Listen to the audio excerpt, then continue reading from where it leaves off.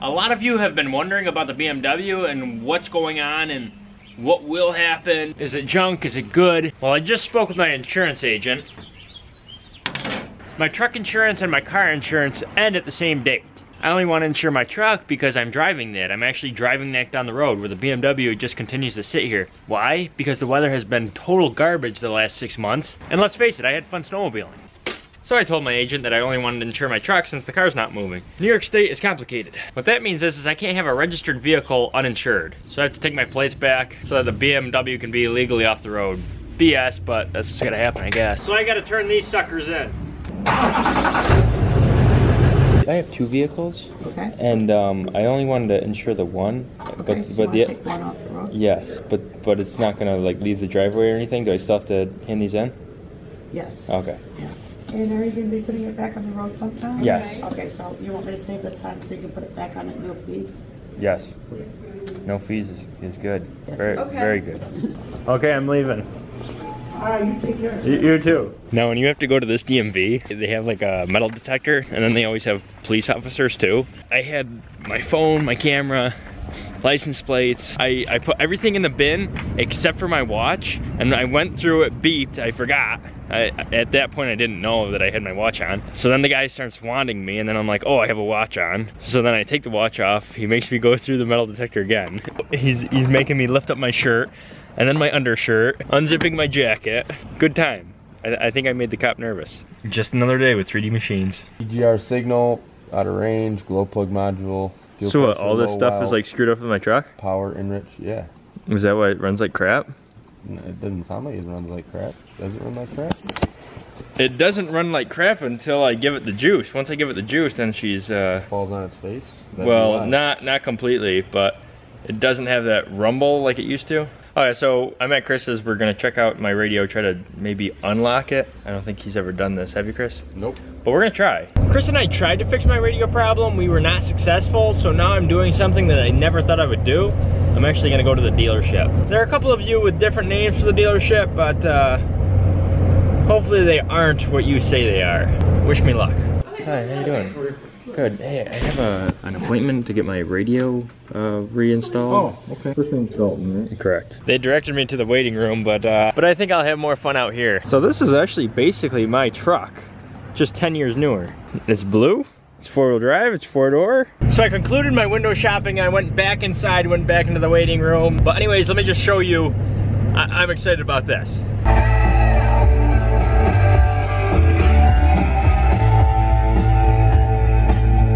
Now YouTube can harass me with copyright claims. Now I don't go to the dealership very often because, well, first of all, I have this truck and it does everything that I need it to do. It actually does more than I need it to do.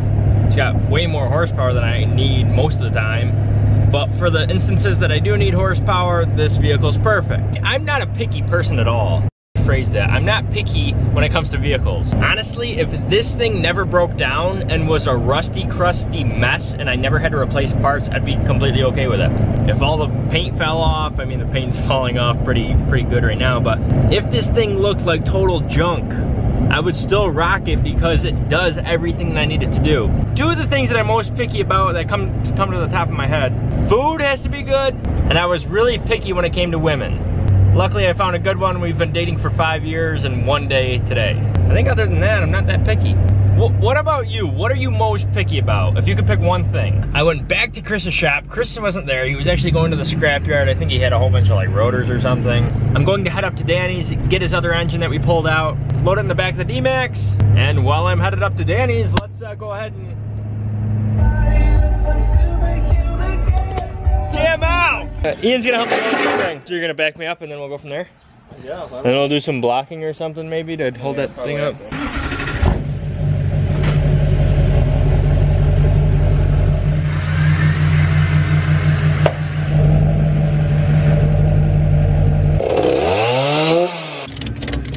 I've never strapped on an engine. If anybody has any tips or tricks for next time, let us know, but this time has already happened. And hopefully nothing bad has happened or will happen. I'm very pumped about this. Why? You gotta come in my truck. Why? Cause, check this out. What, you got a radio? I got a radio. You got a radio. I'm happy about that. Okay. That was so rusty that it looked like it was one part. It is two parts. Weather is a very, very magical thing, and it can deceive you. A hammer can fix anything, especially up on the farm, right? Right. Hey, you want to? What do we got there? Food. You want to stop and get some ice caps? They keep me up at night. they keep me up too. That's the thing, when you don't drink a lot of caffeine or you don't drink a lot of energy drinks, when you do take them, you stay up like all night. At least after, you know, if you have them after 3 o'clock or so, 4 o'clock. So. What about you? Can you drink an energy drink or like a caffeinated drink at maybe 5 o'clock or after 3 o'clock and be able to? What the hell is this guy doing? Come on. Go. What the hell? we had some traffic issues.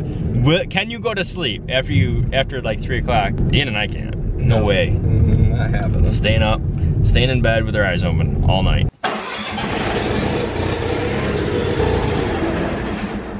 You got about 10 feet.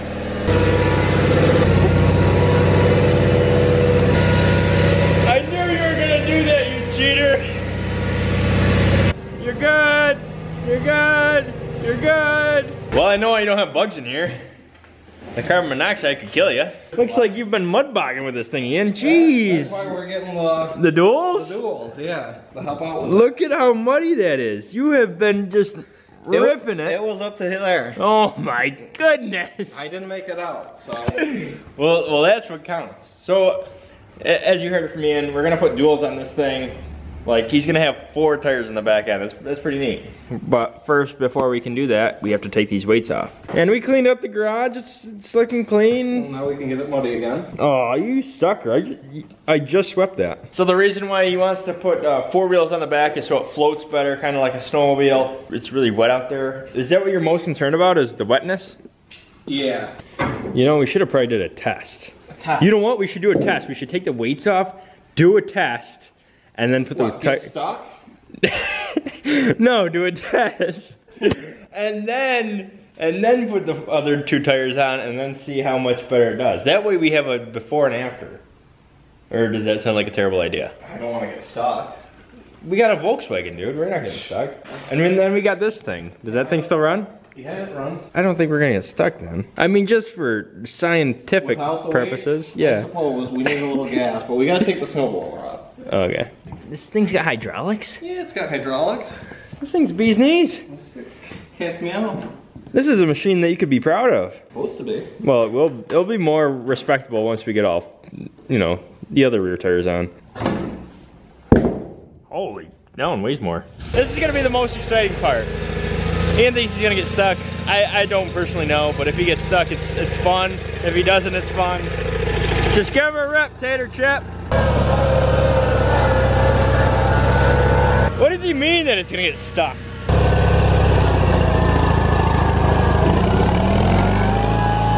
And I think I speak for the whole crew when I say that test sucked. Yeah. You didn't even get stuck. That was the whole plan. I didn't want to get stuck. Every time we go up to Ian's shop, we have to come to the parts store.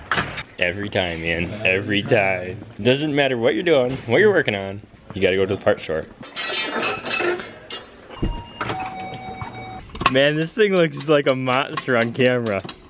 Yeah? Yeah. Ian's gotta climb something cool with it. I ain't gonna climb nothing cool. Then you gotta let me climb something cool with it. I'm climbing something cool with this thing.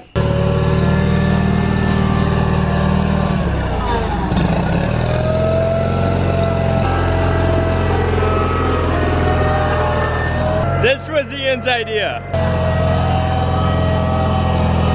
Yeah, look at that. We put dualies on his mower. That's pretty cool. He's gonna try the mud. Oh boy. Like a tank.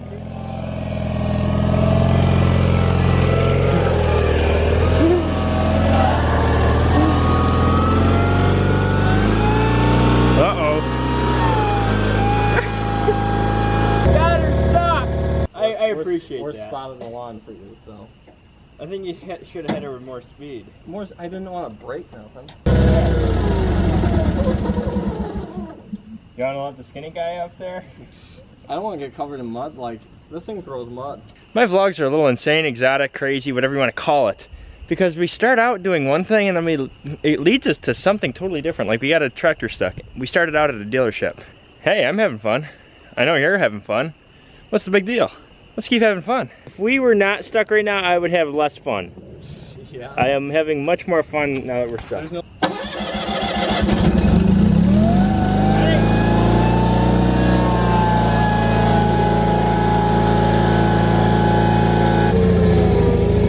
We got it unstuck. It went through this really, really well. Thing's a tank.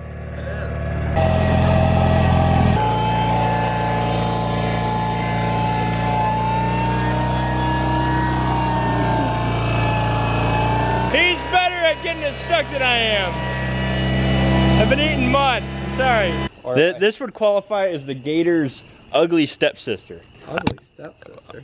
Cute stepsister? So. Okay, okay. Well, it is made by the same thing and the same color. And it's got 6 wheels. The gator's only got 5 wheels. We made a dually and within 1 minute we had it stuck. You had it stuck. I had it stuck.